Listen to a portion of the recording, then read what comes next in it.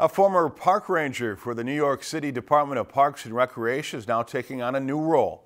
Last week, Gary Rosman was named the executive director for the Beltrami County History Society.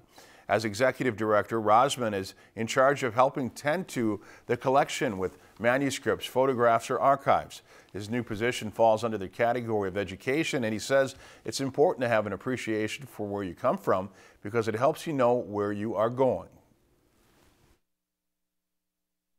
It's really important, vital even, to learn the story that the past is trying to teach us, to not forget where we've come from, and to tell a holistic tale, to incorporate all aspects of Beltrami's past.